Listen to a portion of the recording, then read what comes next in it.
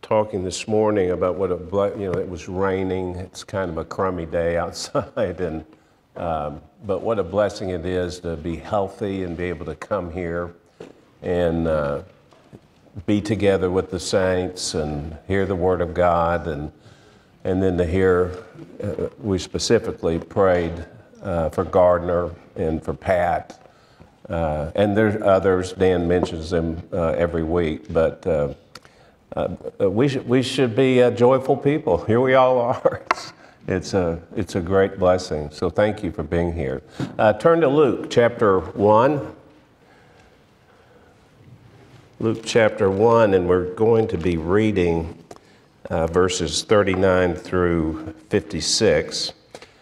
So we've been studying the gospel writer Luke's historical account, but also very theological account of the births of John the Baptist and of Jesus, the Son of God. An angel, Gabriel, has entered into our material world to announce both births, and Luke's narrative is filled with wonder. Elizabeth, the wife of the old priest Zacharias, was both barren and aged, and yet she became pregnant with the child who would become John the Baptist, the forerunner to the Messiah. "This is the way the Lord has dealt with me," she said, "when he looked with favor upon me." And now her relative Mary, a young virgin betrothed to be married but not yet married, has had an encounter with the same angel who had informed her that she would miraculously conceive and give birth to the Son of God. And her response was one of a quiet heroism.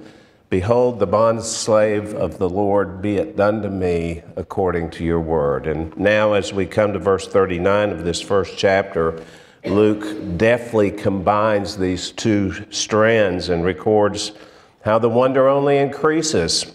The two women have an electric meeting, and Mary responds with her beautiful Magnificat, in which she sings a song of thanksgiving to God for the mercy that he has shown to her personally, a practice in keeping with the divine character, mercy. But then also she sings of the Lord's covenant loyalty displayed in his covenant people, Israel. And so we begin reading in verse 39. "Now, at this time, Mary arose and went in a hurry to the hill country, to a city of Judah, and entered the house of Zacharias and greeted Elizabeth. When Elizabeth heard Mary's greeting, the baby leaped in her womb, and Elizabeth was filled with the Holy Spirit. And she cried out with a loud voice and said, 'Blessed are you among women, and blessed is the fruit of your womb. And how has it happened to me that the mother of my Lord would come to me? For behold, when the sound of your greeting reached my ears, the baby leaped in my womb for joy. And blessed is she who believed that there would be a fulfillment of what had been spoken to her by the Lord.' And Mary said, 'My soul exalts the Lord.' I prefer, 'My soul magnifies the Lord.' That's what it means. My soul wants to enlarge the reputation of the Lord. My soul magnifies the Lord, and my spirit has rejoiced in God my Savior. For he has had regard for the humble state of his bondslave. For behold, from this time on, all generations will count me blessed. For the Mighty One has done great things for me, and holy is his name. And his mercy is upon generation after generation toward those who fear him. He has done mighty deeds with his arm. He has scattered those who were proud in the thoughts of their heart. He has brought down rulers from their thrones and has exalted those who were humble. He has filled the hungry with good things and sent away the rich empty-handed. He has given help to Israel, his servant, in remembrance of his mercy, as he spoke to our fathers, to Abraham and his descendants forever. And Mary stayed with her about 3 months and then returned to her home. Well, there are two obvious movements in our passage. One is, in actuality, the beginning of John's witness to the Messiah, to Christ. The other is Mary's grateful response of praise. It's understandable that one might read Mary's beautiful song and wonder, how could this young girl just sort of off the cuff, it seems, have delivered such a content-filled, deeply theological ode of joy and worship in response to her meeting with Elizabeth. And I will respond to that in a moment. But here's the beginning of one of the most interesting and venturesome and at times heartbreaking lives ever lived. Mary was to be the mother of the Lord, the mother of the Son of God. I'm reading through the Gospel of John, and I came to that chapter 2 and the wedding in Cana, and you know that story. There is a wedding, and Jesus and his disciples are invited to the wedding, and his mother and his family are invited, and the worst possible thing happens.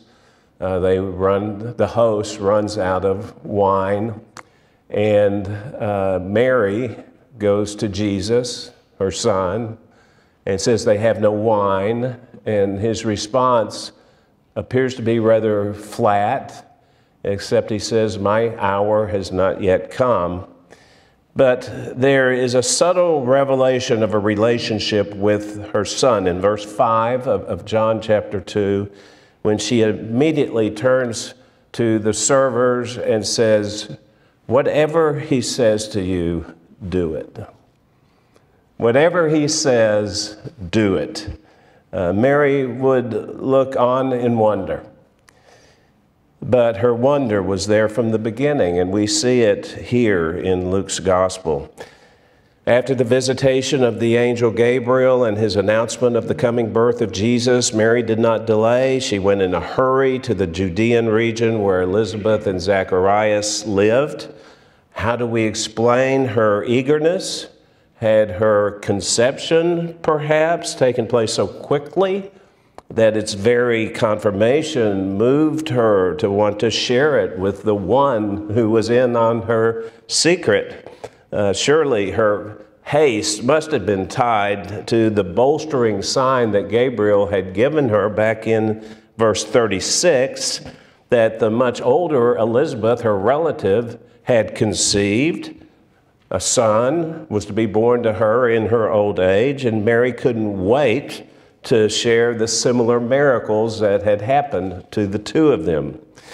It was not a short journey from Nazareth to this city. We don't know, the city's not named, where Zacharias and Elizabeth lived, but it had to have been at least a 70, maybe up to 100-mile journey south of Nazareth, a 4 to 5 day journey, and that would have given Mary time to reflect.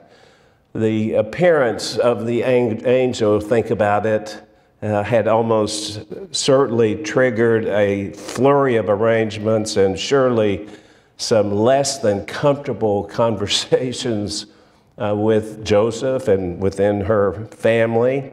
But then she left on this journey, and she was able to think 4, 5 days of journeying, and she had time to think. Now, she would have been catechized.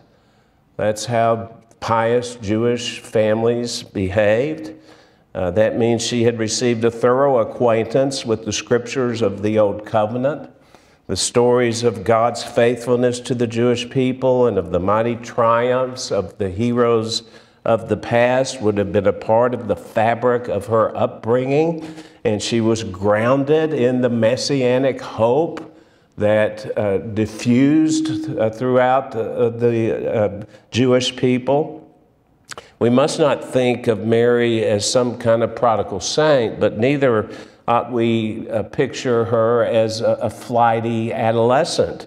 And now this dramatic event in her life would have brought everything she had been taught and all the preparation of her heart God had carefully cultivated together in her searching soul.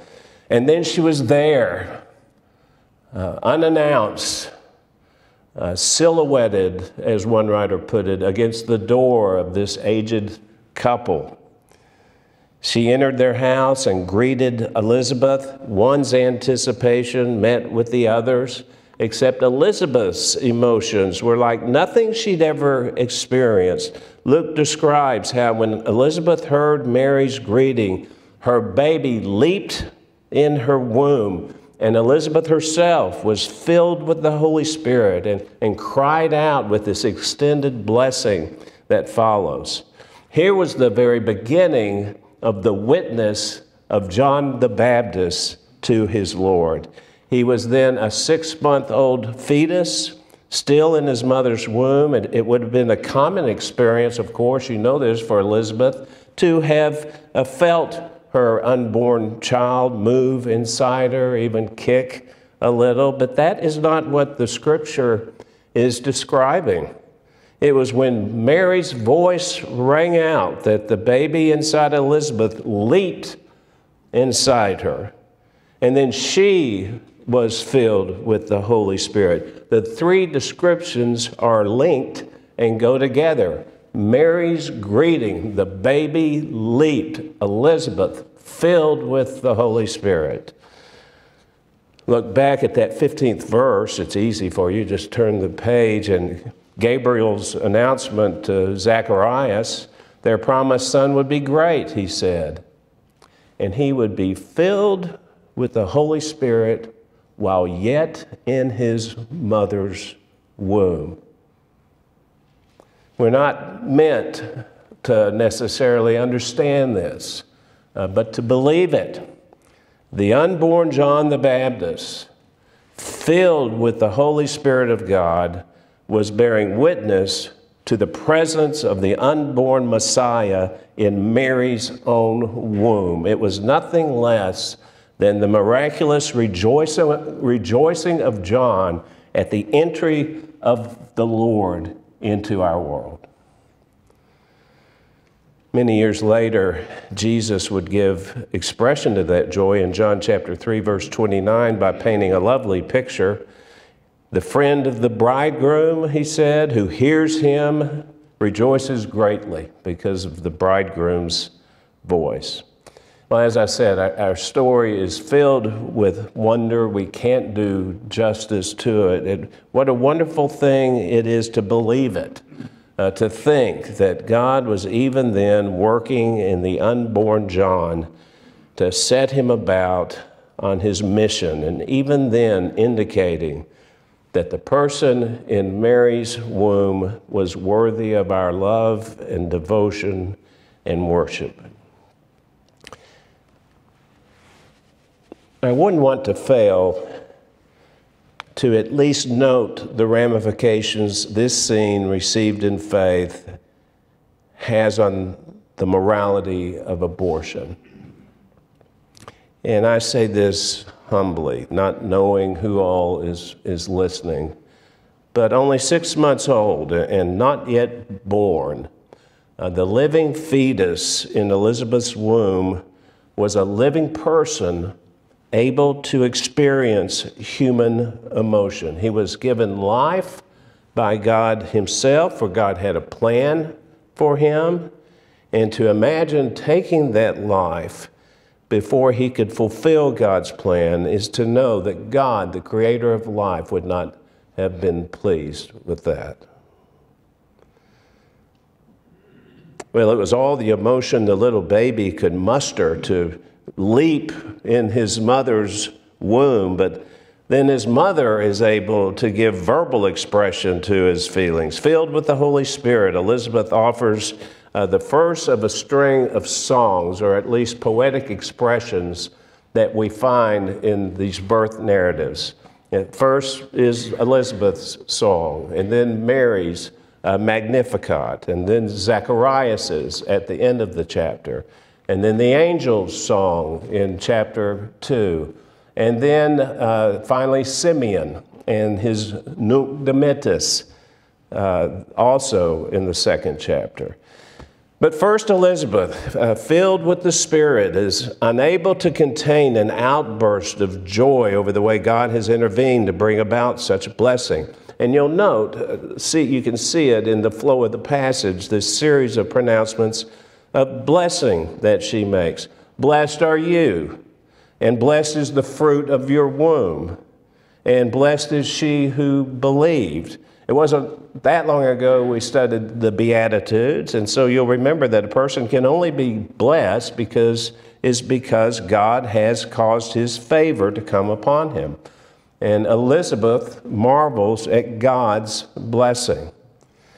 First, Mary is blessed. Blessed are you among women. Now, that's an idiomatic way of saying you are the most blessed woman ever. Heard Warren's prayer talking about Mary and what a blessed woman she was. She was the most blessed woman ever. But such a high evaluation, notice, depends entirely upon her son, for blessed is the fruit of your womb. Of course, he is blessed, the fruit of her womb. The Father was ever delighted in his Son, for he never failed him from the absolute beginning of his incarnation until his mission was accomplished. This is my beloved Son, the Father said, in whom I am well pleased. It's all too wonderful to believe, and Elizabeth registers her unworthiness to welcome the mother of her Messiah into her home. What has she done to deserve such an honor? How has it happened? She exclaims. Well, there's deep theological awareness in this scene, both on Elizabeth's part and on Mary's. For Elizabeth, Mary is the mother of my Lord. Her son is the Lord. It recalls the messianic Psalm of David. If you think about it, Psalm 110, verse 1, where David uses the same title, my Lord, to describe the coming Messiah. The Lord says to my Lord, sit at my right hand until I make your enemies a footstool for your feet. But in verse 44, she explains how she reached that conclusion.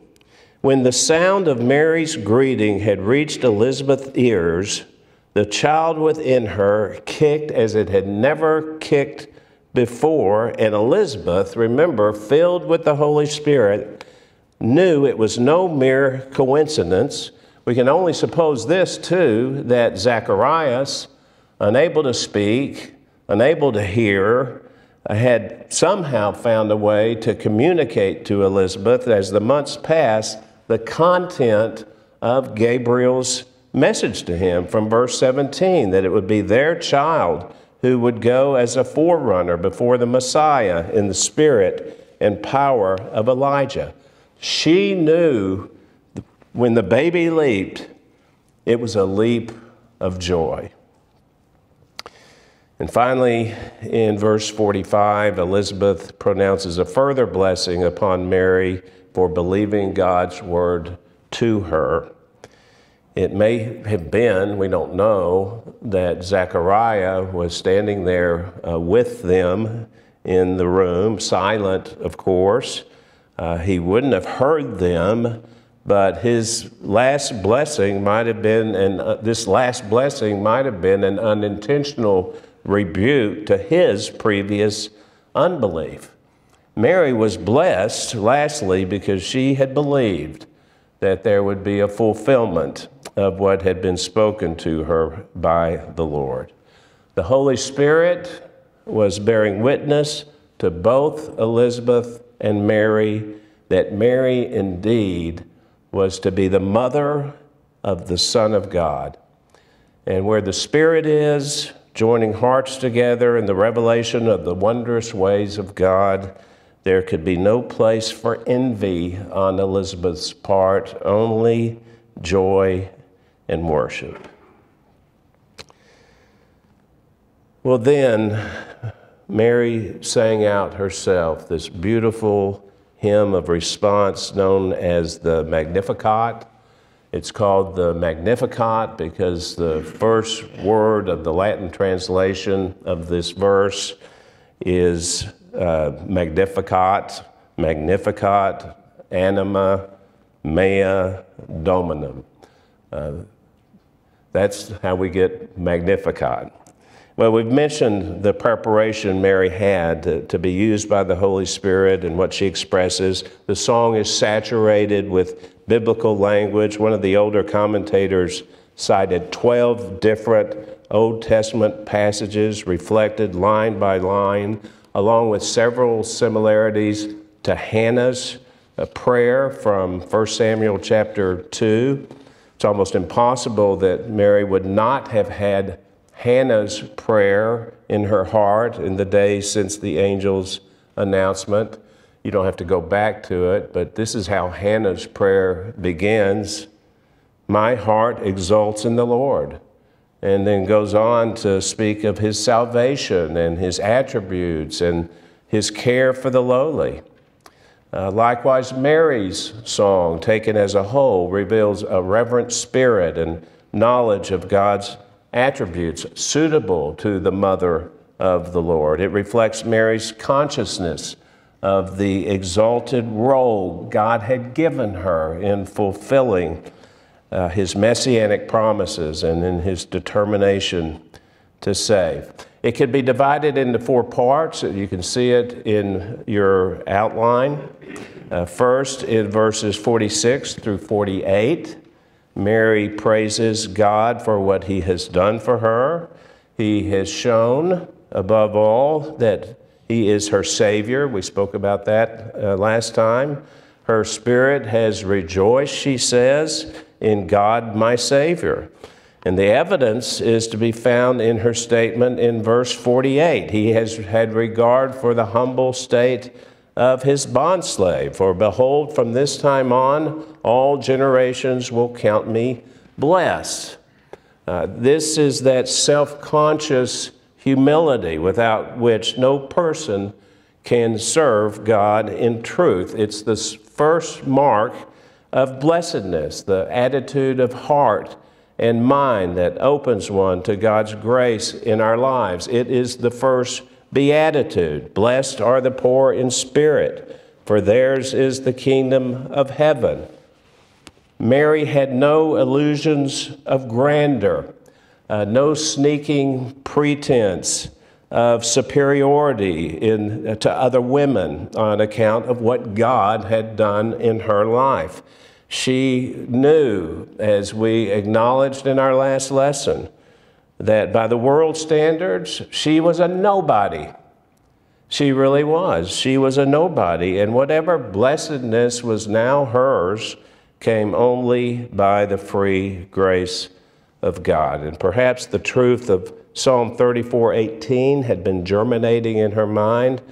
The Lord is near to the brokenhearted and saves those who are crushed in spirit. And as such, Mary stood for all the seemingly forsaken of Israel, suffering in silence while they awaited their deliverer.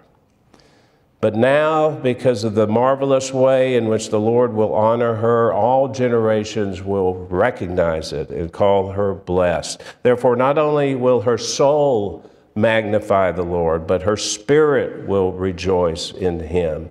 Both soul and spirit, with her whole being, in other words, she will devote herself to glorifying him and enjoying him. And so she describes her intent, her plan, out of gratitude to God, to commit herself to him and return praise to him. That's the theme that we've been hearing from Dan so often from the pulpit recently, that the life that is pleasing to God is one that is lived in response of thankfulness to God for what He has done for us. And I would ask each of us to consider, kind of open with this, are we rejoicing in God our Savior and what He has done for us, our very presence here today, the health to get out of our beds this morning and wash up and come here? What a blessing. Well, next, Mary praises God for His excellencies. She transitions in verse 49, giving a more general account of the reasons future generations will count her blessed. The Mighty One has done great things for me, she states. This is Psalm 71:19. You who have done great things, O God, who is like you? But it is more than what He has done. This is a trap we all tend to fall into with God. What have you done with me lately? But here Mary reflects on who He is and what He is like. And so see here, He's mighty, He's holy, He is merciful. So first then, God is omnipotent.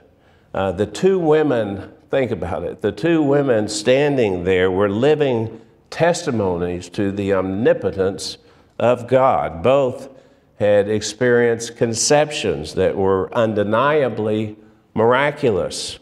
In verse 35, the angel had explained it. Mary had asked, you remember this, Mary had asked, how could it be that a virgin could conceive and bear a son? And Gabriel attributed it simply to the power of God. He said, the Holy Spirit will come upon you, and the power of the Most High will overshadow you.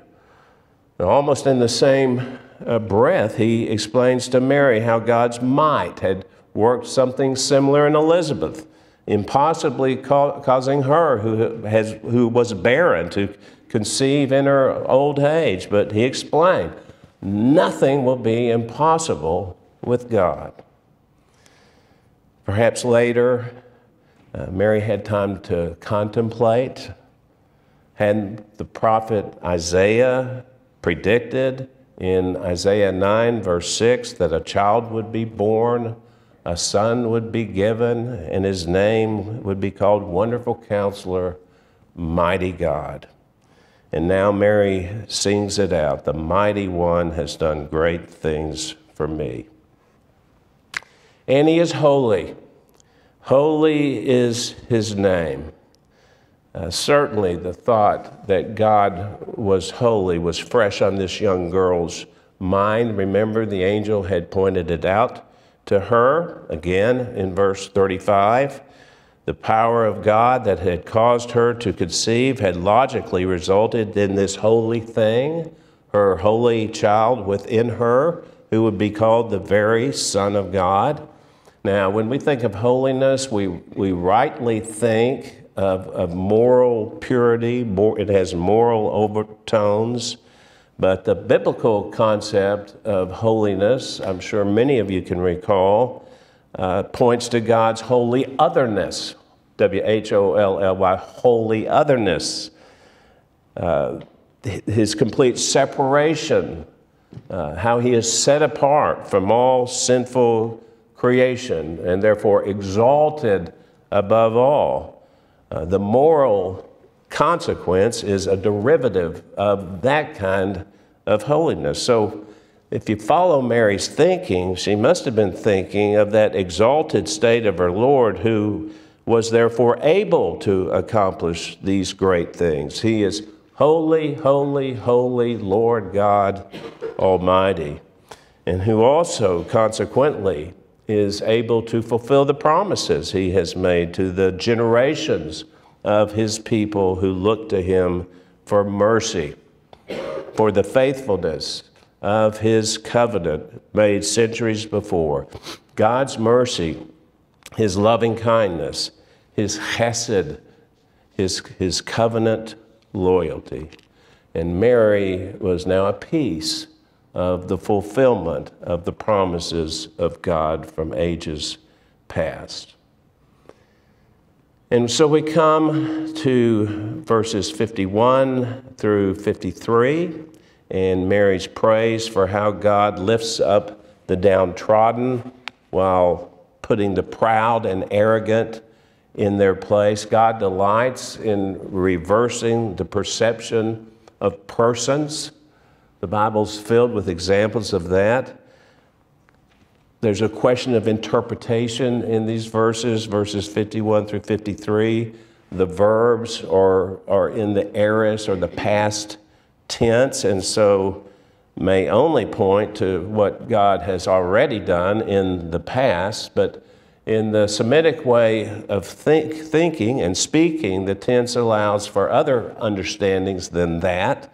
It's possible, for one, she was thinking of how God habitually acts. They call that the iterative sense of that verb. He habitually scatters those who are proud in their thoughts.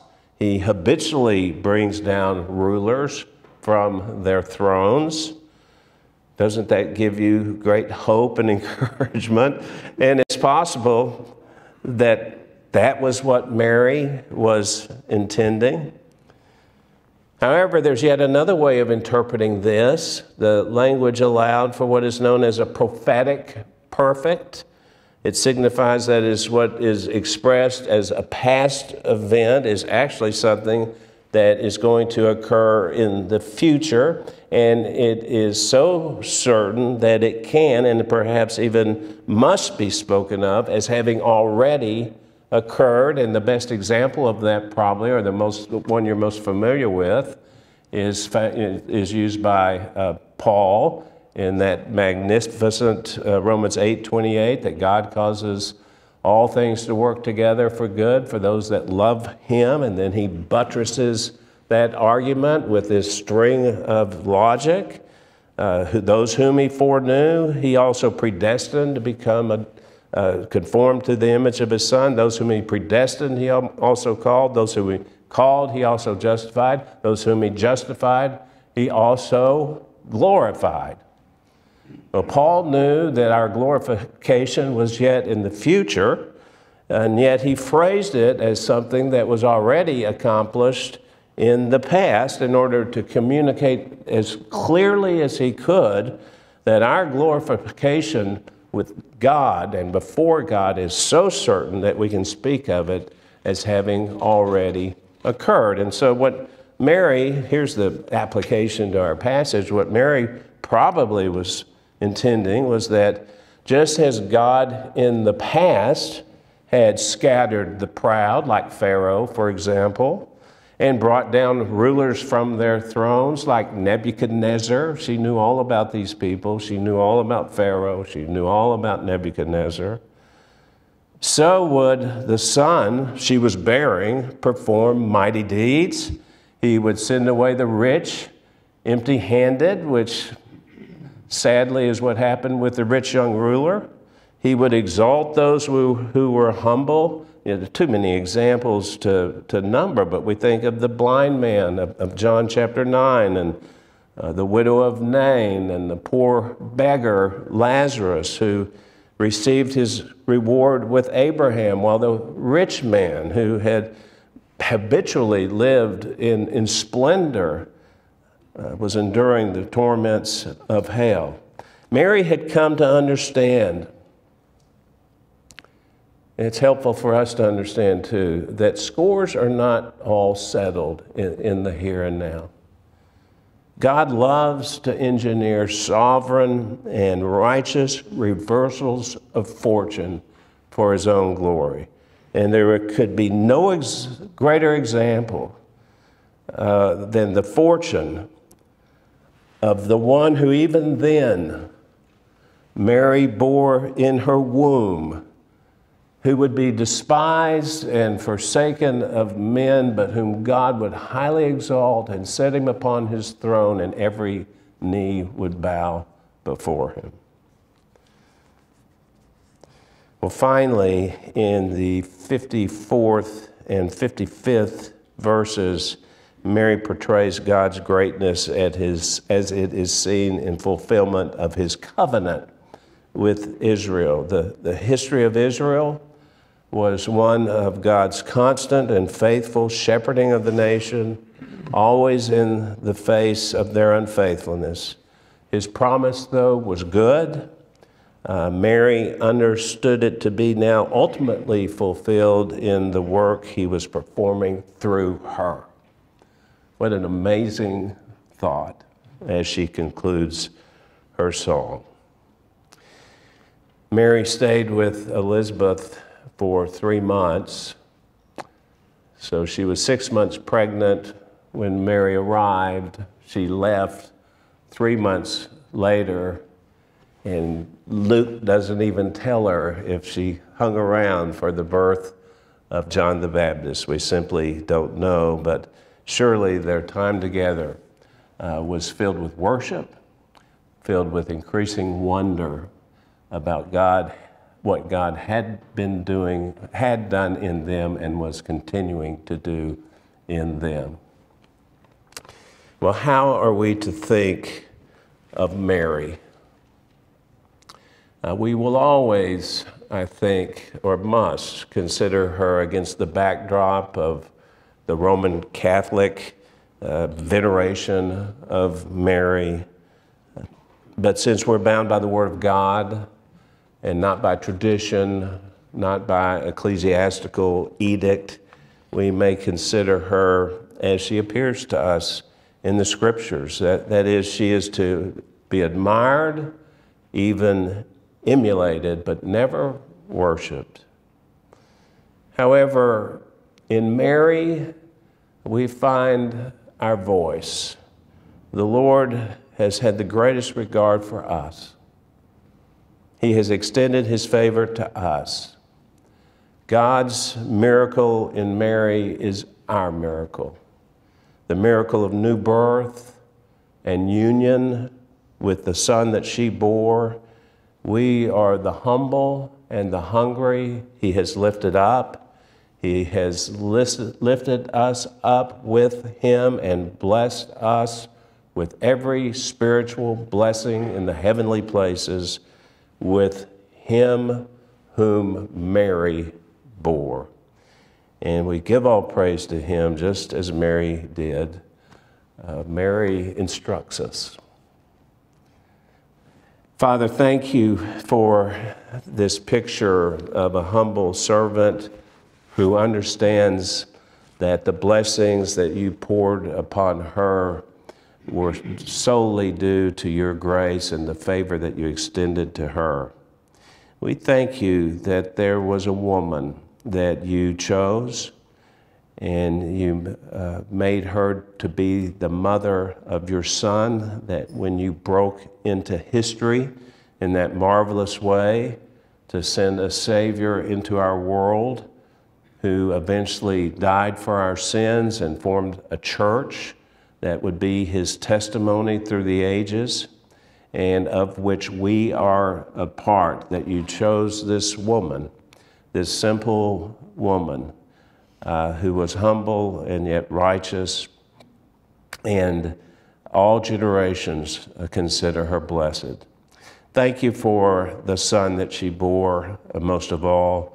We give you thanks for him and pray, Lord, that you would increase our faithfulness to him, our love for him, our obedience. In Jesus' name, amen.